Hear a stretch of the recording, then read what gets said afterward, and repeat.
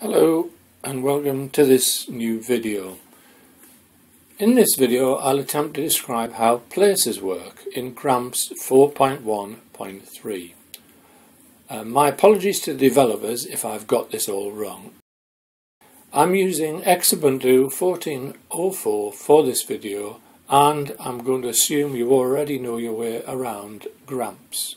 How we create places has changed in version 4. Much has been written and discussed in the mailing list, and one thing's for sure though, development and further changes will happen, so this video is likely to become obsolete in time. A key part of the new hierarchy is that Gramps generates full place names from the hierarchy. This is likely to be the default in future, although at the moment there is an option to override this, as I will show you later. A simple hierarchy would be like this. Dover Street is in Jarrow, and Jarrow is in County Durham, which is in the UK. However, things got a bit more difficult in 1974 when Jarrow came under Tyne and Wear in the UK. So we'll use this example shortly. Now when I use Gramps, I prefer to build constituent parts to an event separately and then bring them together at the end. For example, in this video, I'll create a place before I attach it to an event. You can, of course, do it the other way around if you prefer. So let's start with the video. So I'm now going to create a new tree just for this testing of places. I'm going to call it Testing Places. Double click to open.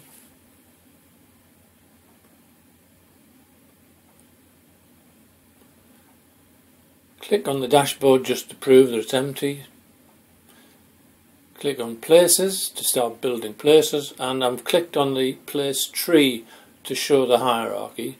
Add a new place, and in the name field type UK, tab across to country to add the type of country, and we have our first place. You can add in other data such as longitude and latitude.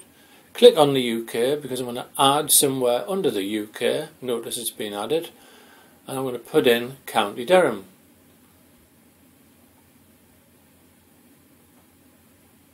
Again, nothing in the title field in this case. Click on County Durham, add a place under County Durham, see how it's been enclosed by, type in Jarrow in the name, type town for the type of place, and again, this is probably where latitude and longitude are probably more relevant.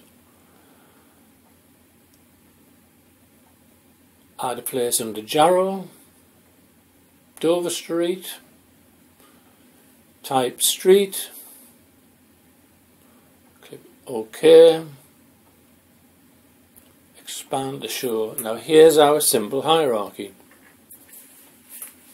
Now let's attach an event to a person. So let's create a test person, John Smith.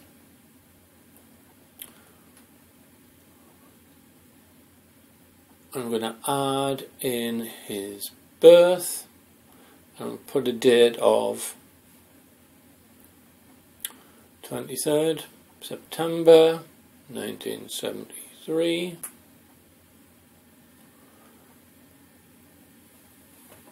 I'm going to attach the place because it exists, and I'm just going to search for Dover Street in the top by DO.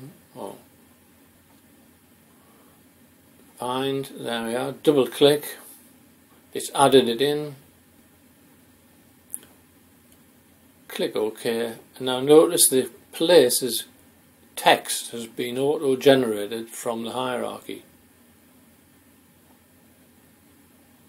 Okay.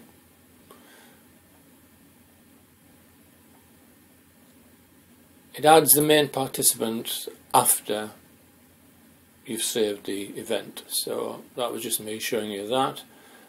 Add in a new event. Let's put in his baptism.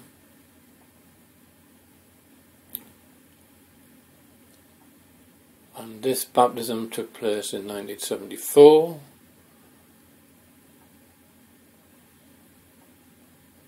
I'm not sure at the moment where, so it's just Jarrow. So double click Jarrow, click OK, and as a consequence we've got Jarrow, County Durham, UK. Super. Click OK. Now let's go back to places and actually reflect the fact that Tyne and Wear came into existence. So that came under the UK, so put in Tyne and Wear as a county.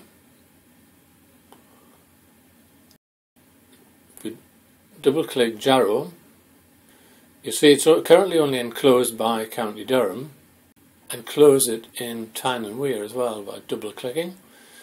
And we can put some options in there, but for now click OK and see now we're enclosed by two places, but the dates on the right hand side are empty.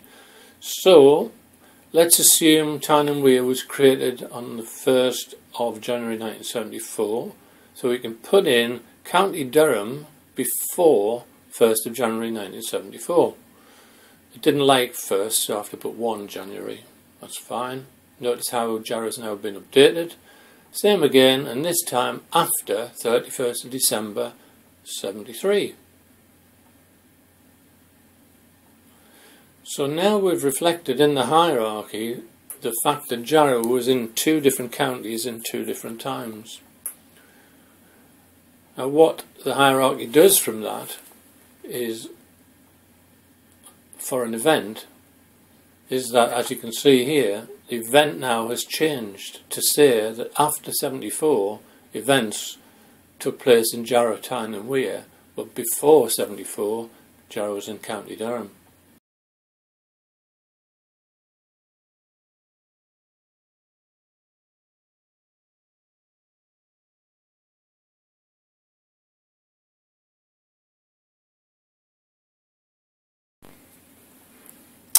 So just to demonstrate this a little bit more, I want to talk a bit about a town called Rendsburg in Schleswig-Holstein, which was in both Denmark and in Germany. So I'm now going to create a hierarchy to reflect that. So I'll create a country, Germany.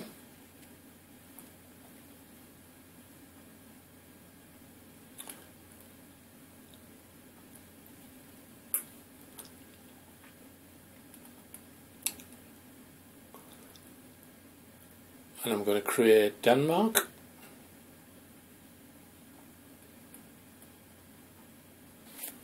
I'm going to click on Denmark and create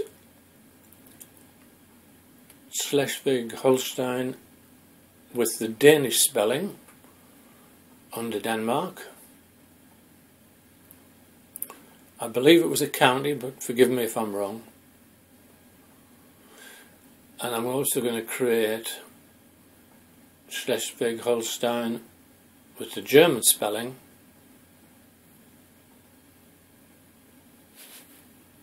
under Germany. And again, if classed as a county, it may be a state. I do apologise if I've got it wrong. Now the town in question was called Rendsburg. So initially I'm going to add it to Denmark.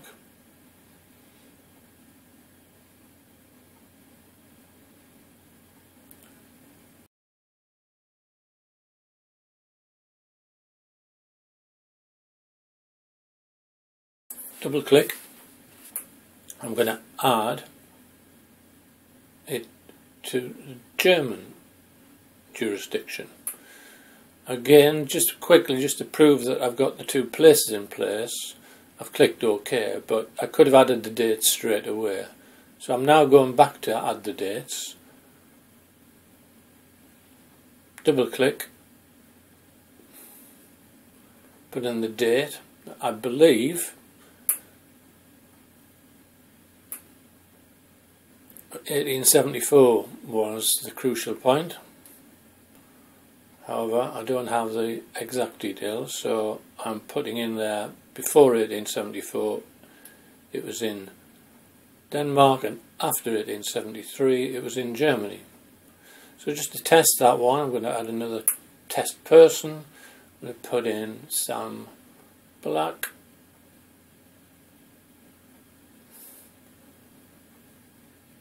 I'm going to add an event, and I'm going to put in 2 events actually, one either side of the transfer of authority.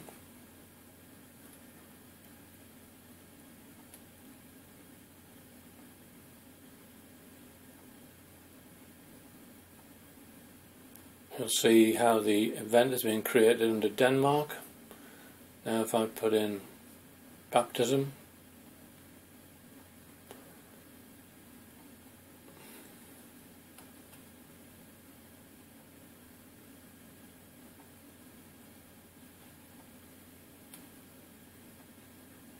so now look at the place in there. One reflects Germany and one reflects Denmark, and the different spellings thereof. So far I've shown you how place names are generated automatically. If we look at the data for Rendsburg, and indeed any place names I've entered in this demo, I didn't enter anything in the title field. From my reading of the mailing lists, this seems to be the preferred way forward. However, in version 4.1.3 you can set an option to allow names to be entered manually. You click on the option for Edit and then Preferences and choose the tab with Display. The third option down determines the place format used. You can see that the choices are Automatic and Title. Choosing Title forces Gramps to use the title field in place names. Essentially what that means is that if you select Rendsburg as a place to attach to an event, then the text displayed for that place will be whatever you type in the name field. I don't propose to demonstrate that, as I believe this may change in future versions of Gramps. I hope you found this very quick overview of places helpful. Obviously I didn't add in such things as sources and geography and maps, etc. I just wanted to focus on the key things. Hope this helps. Goodbye.